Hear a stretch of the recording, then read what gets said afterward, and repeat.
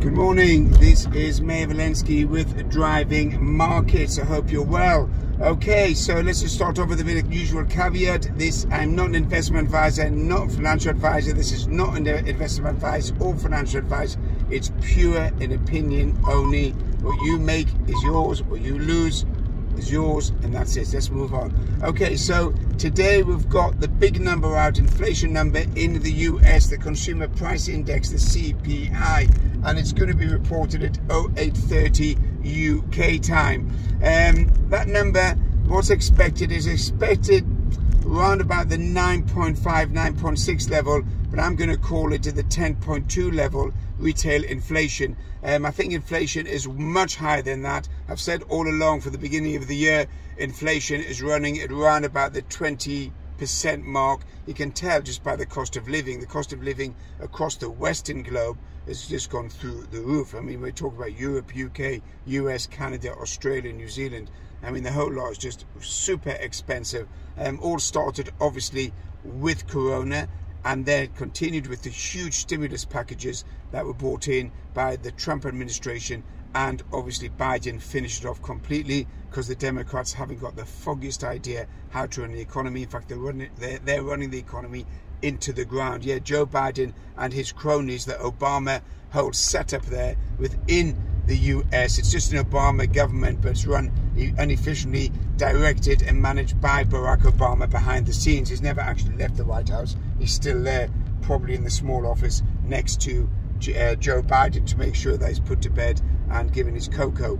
Anyhow, let's move on to a bit of financials. So today you've got the Consumer Price Index, as I said, which is going to be the big mover. Now, assuming it comes in higher than expected, that will push down all high-risk assets like the Nasdaq and the high techs into a free fall, and also things like crypto, because they're totally based on liquidity and low interest rates. So when interest rates rise, then it's going to be less attractive to invest in those high-risk assets.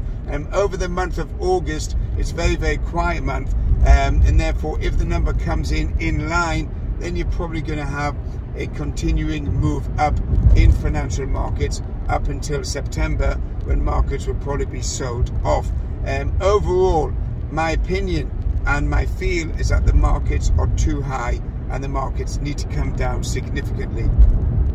And they're likely to do that by the end of the year, especially as energy prices continue rising and will continue rising through the winter months. I don't know if you're aware, but there's a shortage of energy, or an attempt to save energy, in Italy and Spain, and they've limited the air conditioning units in public spaces to 27 degrees.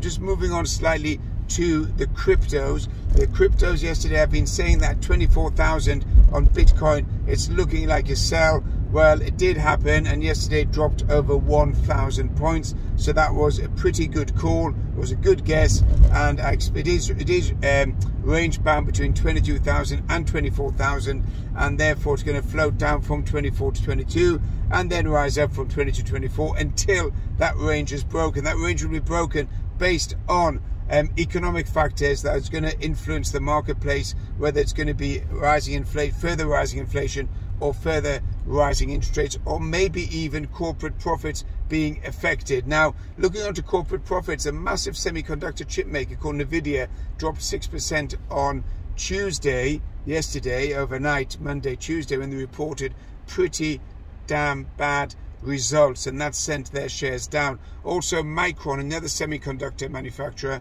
came out and said they're not going to reach analyst expectations, and they were also downgraded. Now, Nvidia came off because the whole gaming sector has dropped in terms of demand and in terms of profitability, and that's had a big impact on Nvidia because they make chips for the gaming sector.